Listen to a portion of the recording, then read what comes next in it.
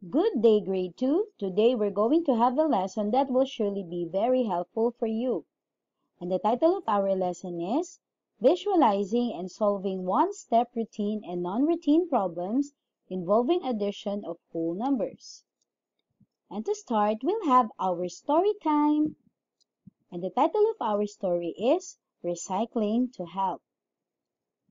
One day, Greg and Jim decided to collect empty bottles for recycling as part of the fundraising program in their school to help those who were affected by the Taal volcano eruption. Greg collected 112 bottles while Jim collected 67 bottles. How many bottles did they collect in all? To find out the sum of the bottles that the two boys collected, we will do addition with some steps to follow. We are going to follow the Gapesa method. So, Gapesa means for G, what are given, for A, what is asked, for P, what is the process to be used, for E, what is the equation, for S, what is the solution, and A, what is the answer. So in the word problem, Gapesa will be like this. So for D, the given are Greg's 112 bottles and Jim's 67 bottles. For A, what is asked is how many bottles did they collect in all. For P, the process that we're going to use is addition. For E, the equation or number sentence is 112 plus 67 equals n. And the solution is 112 plus 67 equals 2 plus 7 is 9, 1 plus 6 is 7, and then let's just bring down 1.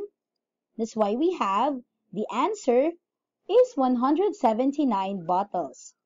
So 112 plus 67 is, of course, it's 179 bottles in all. So the two friends were able to collect 179 bottles in all. Now, let's have another example. So Hans has 151 pens, while Bill has 33 pens. How many pens do they have in all? In the word problem, the Gapesa will be like this. The given are Hans' 151 pens and Bill's 33 pens. What is asked is how many pens do they have in all. The process that we're going to use is addition. For letter E, the equation or the number sentence is 151 plus 33 equals n.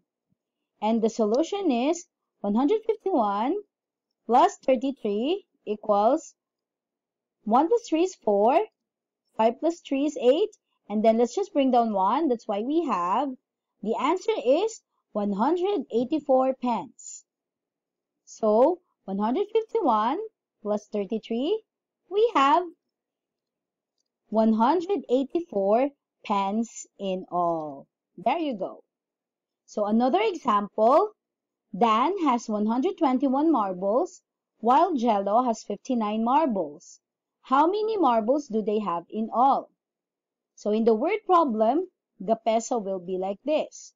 So the given are Dan's 121 marbles and Jello's 59 marbles. What is asked is how many marbles do they have in all?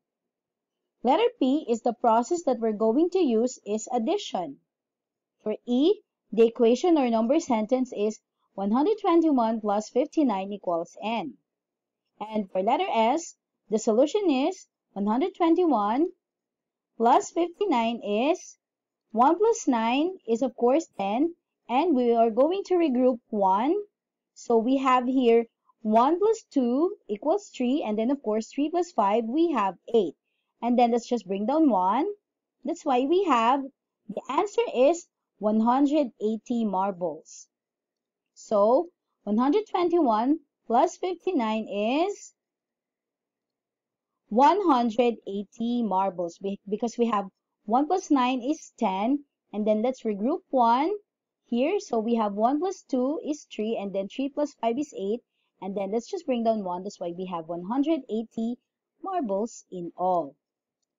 Another example, Jim has 186 oranges, while Neil has 40 papayas. How many fruits do they have in all? So in the word problem, the peso will be like this. For letter G, the given are Jim's 186 oranges and Neil's 40 papayas. For letter A, what is asked is how many fruits do they have in all? For letter P, the process that we're going to use is addition. For letter E, the equation or number sentence is 186 plus 40 equals n. And the solution is 186 plus 40. We have 6 plus 0 is 6. And we have here 8 plus 4 is 12. And we're going to regroup 1 here in the hundreds place. That's why we have 1 plus 1 is 2. So the answer is 226 fruits. 186 plus 40, we have 6 plus 0, of course it's 6. 8 plus 4, we have 2 or 12, and we are going to regroup 1. So 1 plus 1 is 2, and we have 226 fruits in all. In solving one-step problems involving addition, we are going to follow the Gapesa method. So again, for letter G, what are given? For A, what is asked? For P, what is the process to be used? For E, what is the equation? For S, what is the solution? And for letter A, what is the answer? Great job, my dear grade 2. Now you already know how to use Gapesa in solving problems using addition.